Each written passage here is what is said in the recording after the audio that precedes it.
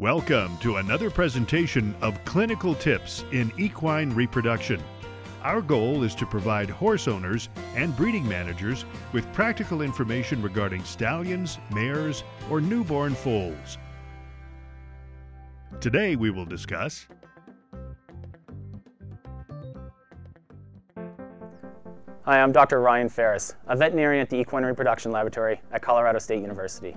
And today I'd like to talk to you about vaccinating your pregnant mares against Rhino Pneumonitis.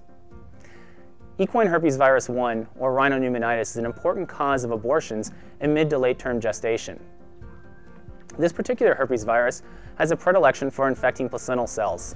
Once these placental cells become infected, the nutrient exchange between the mare and the foal becomes compromised and that pregnancy is lost.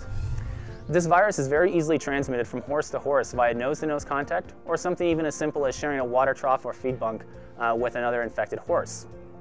The highly contagious aspect of this disease oftentimes results in what we call an abortion storm, in which once one pregnant mare aborts on your facility, oftentimes multiple or the majority of your mares will abort in the subsequent days to weeks following the first initial abortion.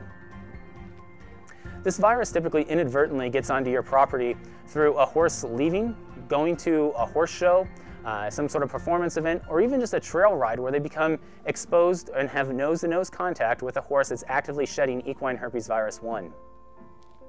They then come back to your property, and with the highly contagious aspect of this virus, the virus is spread from horse to horse throughout your property, including your pregnant mares. So how do we prevent this disease from inducing abortions in your pregnant mares? Well, there's a couple things that we can do. First off, we can try to eliminate the exposure to the equine herpes virus. This would be best done by isolating all of your pregnant mares from other horses on the property. Remember, a single fence line will still allow your pregnant mares to have nose-to-nose contact with other horses on your property. Ideally, we'd like to have two fences 10 to 15 feet apart, so that way your pregnant mares at no time could have direct nose-to-nose contact with any other horses. They wouldn't share any water troughs or tanks, and they'd have separate feeding facilities as well. Secondly, we'd like to limit the number of horse shows or trail rides that we take our pregnant mares on to reduce our exposure. And finally, if neither one of those options work for you on your facility, the main thing is to isolate your pregnant mares from new horses that are arriving and from horses that may leave the facility, go to a show, and then return. These horses could actively be shedding the equine herpes virus, and you would never know it until your pregnant mares start having abortions. So what do we do if one of our pregnant mares does become exposed to equine herpes virus? Well, fortunately, there's two very good safe vaccines available, Prodigy and Pneumobort K.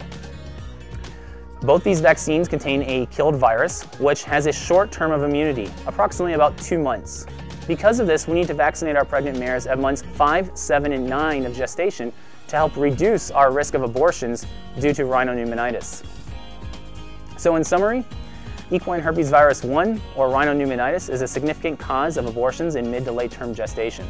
And we can prevent or reduce our risk of abortions due to Rhino Pneumonitis by isolating our pregnant mares and vaccinating them at months 5, 7, and 9 of gestation. Thank you for watching today's clinical tip in equine reproduction.